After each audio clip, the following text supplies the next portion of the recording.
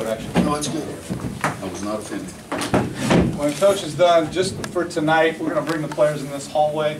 That's not what we're normally going to do, but for tonight, we're going to bring them in this hallway. Matt's got 3 or 4 guys. So, Coach?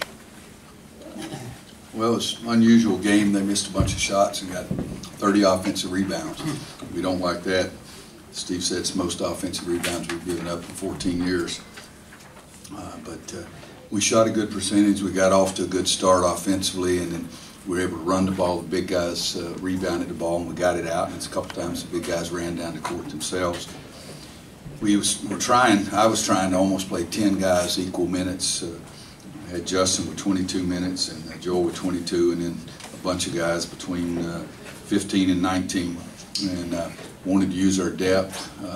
One of the things I said earlier after Theo got hurt is that if guys can get confidence and we get Theo back, then all of a sudden Brandon and Kenny Williams and Nate might even be better basketball players. So I did like that fact. It was tough for Ben's team that he couldn't throw it in the ocean tonight, and our size bothered them a little bit inside, but they missed a lot of shots that we did not get a hand up on. But things you like the fact that the ball goes in the basket. You like 33 assists on 44 made baskets. You like that they didn't shoot the ball well, but again, they missed some that were wide open and we just didn't get there to cover them.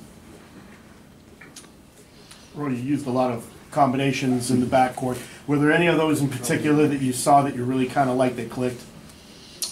We've gone through 24 practices now, and I still haven't played a quote starting lineup together every day. We've changed guys over every single day in practice, so they've played with different combinations almost every single day.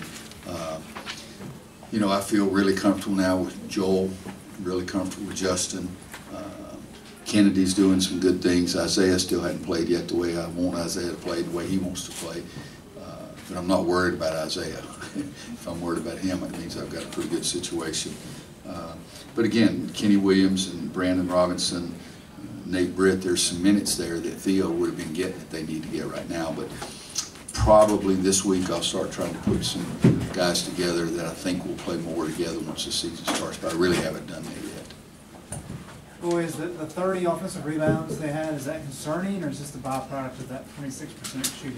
Well, you know, you're going to have more opportunities if you shoot a poor percentage, but we didn't do as good a job of boxing out. I told him about a kid that came and visited when I was at Kansas that he didn't realize there were 11 commandments, because he said after watching our practice that the 11th commandment was thou shalt box out. And we did not believe the 11th commandment tonight, and it'll be interesting to see. I mean, again, you miss that many shots, and they're a good rebounding team. They go to the boards. You know, it hurt them a little bit because they had guys to the board they didn't get back, and our break was more effective because of that. But it does concern me that we had some guys that I'm counting on being big-time rebounders that didn't box out. Yeah. Luke played with a lot of confidence tonight and did a lot of things. Has he been playing with confidence and playing well all around in practice? He's been playing with confidence. He played pretty doggone well at the scrimmage against Memphis. All the guys at staff, we voted on who we thought were the most impressive people, and he was one of the top 4 after the Memphis scrimmage. Most of the guys that we talked to on media day were talking about how Kenny was the most improved player out there this summer. He hit 2 3-pointers today. He looked really confident. How much has he improved? And I think he has missed his first 3 in the scrimmage against Memphis and then made his next 3. So he was 3 for 4 that day. I think he was, what, 2 for 4 tonight. He shot it well in practice. I think he had all 10 of his points, Steve, in the first half, and so just didn't have as many opportunities in the second half. But Kenny was one of those guys in the top 4 after the scrimmage at Memphis. Is it kind of just a byproduct of having, for Kenny and for Luke especially, is it just a byproduct of having that freshman year, being comfortable and being confident now? I think that's a huge part of it. I always say I think the biggest jump is from some guy's freshman year to his sophomore year, whether it's Joel Berry last year. I hope it's the same way for Kenny and Luke this year. But yeah, you just get more comfortable. You realize all this junk that coach is throwing at you is not nearly as complicated as you thought it was as a freshman. And then they've had a year in the philosophy, in the style of play, so they're more comfortable, and then better job in the weight room. They're bigger, quicker, stronger, all of them. Roy, a week out from the start of the season, what's your greatest concern about these guys right now? Right now, they told me the worst thing they could ever tell a coach. They weren't in shape.